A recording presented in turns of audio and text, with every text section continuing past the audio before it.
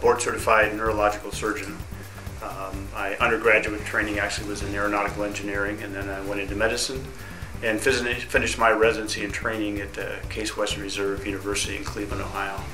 I've been a practicing neurosurgeon for over 30 years now.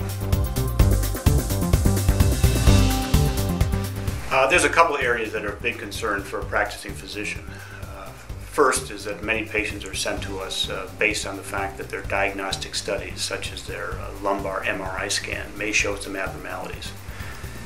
In reality, most people have abnormalities on their scan.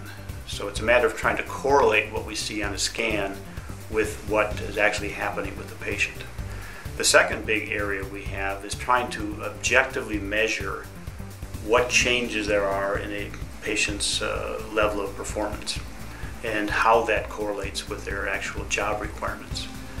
The beauty of the CRT technology is that we now have an objective way and a reproducible way to measure that performance loss and then be able to equate that specifically to their job requirements.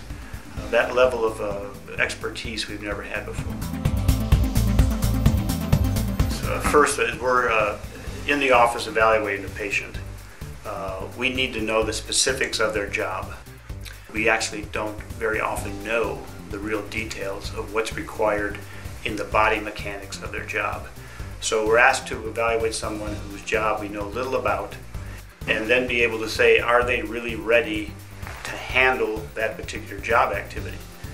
That requires being able to test their joint movement, their strength, their endurance, essentially their performance, which a physician's office is not set up to do. We don't have the tools available to us to do that. CRT, however, provides that degree of objective measurement, which can actually tell joint movement by joint movement whether that patient is able to do the things required of their job.